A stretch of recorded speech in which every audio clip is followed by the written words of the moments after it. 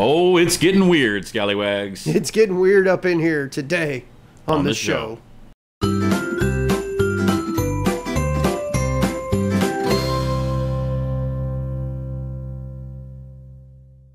Welcome back. Hope you guys had a good weekend. Hey, you survived. If you're watching us, you survived yet another apocalypse. Yeah. In case you didn't know, the world ended on Saturday. Yeah. Kind of weird. Or at least that's what they said. That's what they said it was going to happen. I mean, I don't really notice anything Mayan different. Calendar. There's how many have we been? There's been at least 12 or so. I would say we survived in our lifetime, a dozen apocalypses in our lifetime. Just in our lifetime. Happens all the time. The end of the world. Survivors, right? The end of the world happens a lot. Yeah, it does. Yeah. Then remarkably, we're still here the next day. Kind of in that spirit, though. Yeah. You spit everywhere. No better though. In that spirit, we're looking at some weird stuff today. Some weird stuff. We got some. I mean, if this is normal, we're. Well, we're already abnormal, but that's okay. Well, I mean, weird for us even. Why don't you kick us off today? Kick us off today. Well, I've only got 2 stories today, and that's because this first one is kind of a large one, a bit longer than our normal stories go. But I have got 4 forays into Fortean frenzy or something. I don't know. F's. A lot of weird stuff here. Basically, we got 2 goat-human hybrids, a Cyclops pig monkey, and a fountain full of blood. Well, that's a good setup, right? You don't need me today. Yeah, right. Okay. So this first one, this one's coming out. They called this thing demonic. They said that they were terrified. It's coming out of India. This was uploaded to Facebook back on August 17th. A strange creature that basically is a goat that has the face resembling a human. And I mean, there you go. It looks pretty close. That thing's pretty gnarly looking. I mean, obviously, well, before we get to that, that's not the only one though. There was another demonic goat that appeared in Argentina last month as well. This one was stillborn, but there you see it. And I mean, definitely creepy looking. I mean, genetic mutations. Yeah, they're definitely mutations and malformations in the either that or somebody was getting weird with a goat. Well, I mean, they didn't get eaten as a result. I wonder if they're related to Jimmy. Maybe. Jimmy, too soon. It's always too soon. But then we jump over to Cuba, where another a terrified pig farmer was showing off this pig that was born. A group of 9 piglets were born, but one of them had the face of a monkey. Ooh. But not just the face of a monkey, but one cyclopean eye right in the center of its forehead. I mean, yeah. I mean, just take a look at that. It's beautiful. That's nasty. That's the beauty of nature right there. Yeah. It's lovely. Did it live? Did it live? I don't think it lived. There's no the only one that I am stuttering and cannot talk today. I apologize. Well, it is urgent. But out of all the 3 of these, the only one that this article says has died was the second one. It was stillborn. The second goat human hybrid thing. But then we jump back over to Costa Rica. We got a fountain full of blood. What? I mean, just look at that. Meanwhile, the headline is terrifying enough, but it's also terrifying pineapple growers in Costa Rica. Basically, this was a protest event, so it is die.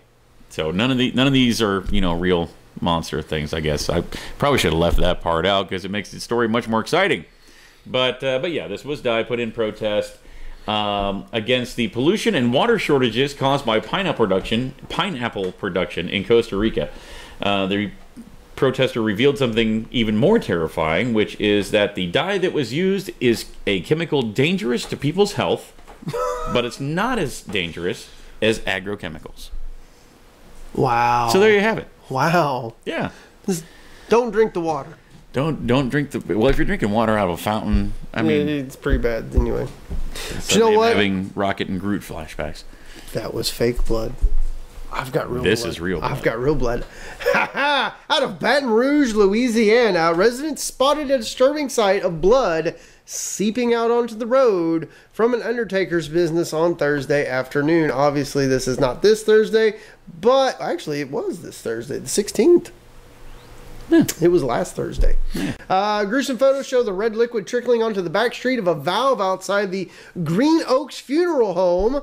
City officials had a stoppage in a line that caused the blood, which was mixed with embalming fluid, to leak from the storage tank behind the building. It only lasted 20 minutes. Only 20 minutes. Enough. The liquid mix did not find its way to the city sewer systems, per multiple reports. We sent out both our sewer inspectors and the environmental specialists to take a look.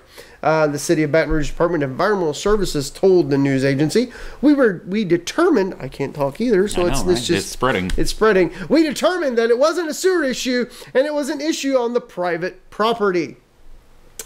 Smith also noted that it was now a priority to get the funeral home, which is under new management, signed up with proper permits. It's unclear whether the business will receive a citation over the incident. Wow, they're operating on dead people without a license. Yeah, right. I figured that was something that you probably had to do before you got started doing that, but apparently not. Apparently not. Apparently that's not as big an issue as yeah. All right. Yeah, go ahead. Go ahead. Yeah. Hey, guess what? I did a big one. You can do too. You want to buy a piece of property? I want to buy this one. Yeah, the Lizzy Borden house is on the market. For $850,000, you can live underneath the same roof where Lizzy Borden lived after she was acquitted of brutally murdering her father and mother in Massachusetts.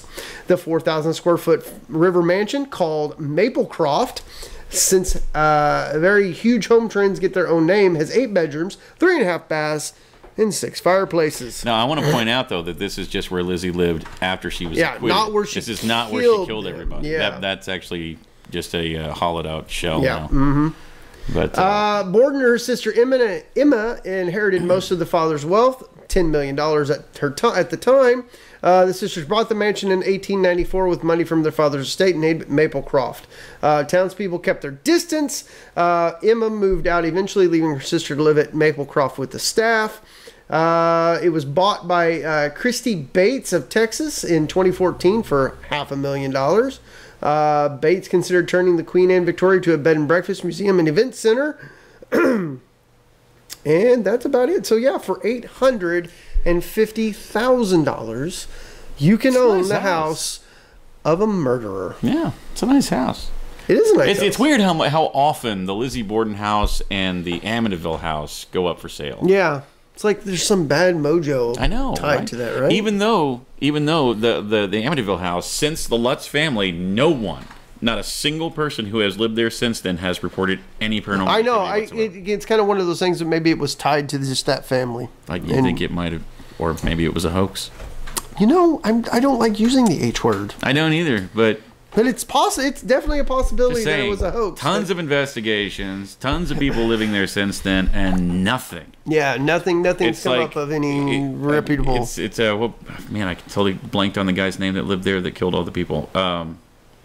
Manson? No, lived in the Amityville house before the Lutz family. We can do research. We can do research. Drawing a blank, but anyway. He claimed that he heard voices, which, I mean, at first he just said he murdered his family.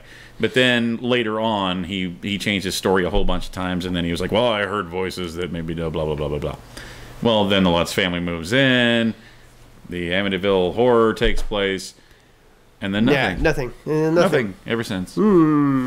Strange. Yeah. Well, hey, keeping on the now that we're totally sidetracked. It's okay. We do that here. Gwyneth Paltrow.